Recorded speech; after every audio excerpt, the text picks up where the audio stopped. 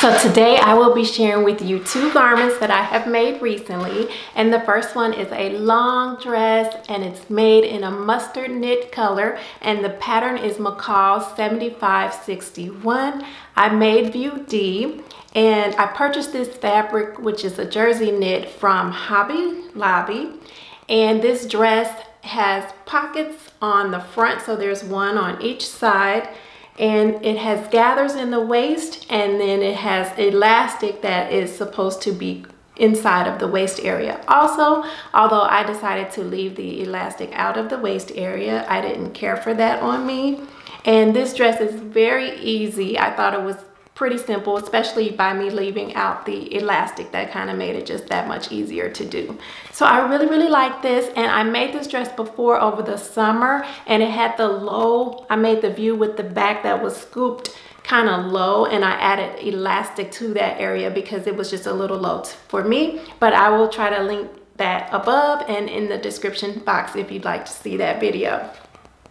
The second make that I have to share with you is a project runway pad. This is Simplicity 8340, and I made this button front top, and it has pockets on the side, which I thought that was just a very unique feature in a dress shirt. So it has two pockets on the front, and I used a cotton, and it's all white. And what else? Oh, there are buttons down the front, there's buttons on the sleeves, and there are pleats in the sleeve area. And I actually used some brown wooden buttons. And then another feature about this shirt, something I really liked, is there is a back loop in the middle back. So like if you want to hang your shirt, or typically I see that in menswear, but yeah, this shirt happened to have that little loop in the back, and I like that. What else? I thought this shirt was a little long on me, which could be kind of good because in the summer I may be able to get away with wearing it as a dress, and I can also wear it open and just put things under it, and you know, with pants or shorts or something like that. So that could be a good thing. What else?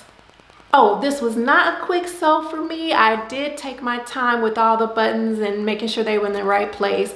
And the other thing is the collar. I chose to put make the view that has the collar, and it did call for a button on the collar, but I just chose to leave that off because I didn't really care for that button up that high, and I figured I'd probably never button my shirt up that way anyway. So yeah, those are the two makes, and I will go ahead and show you what those look like.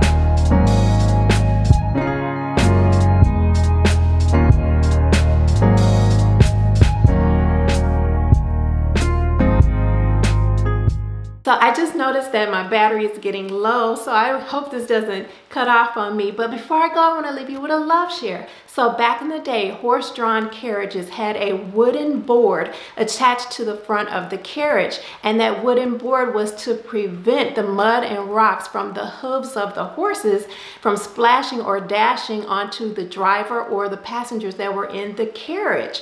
And that board was called a dashboard. So that is how we get the name of the dashboards that are in our cars today. So I thought that that was so interesting, and I just know me, from now on, whenever I hear the word dashboard, I will always think of horses. I just know that I will. So yes, thank you so much for watching. My battery didn't die, yay! And you will see me in the next video.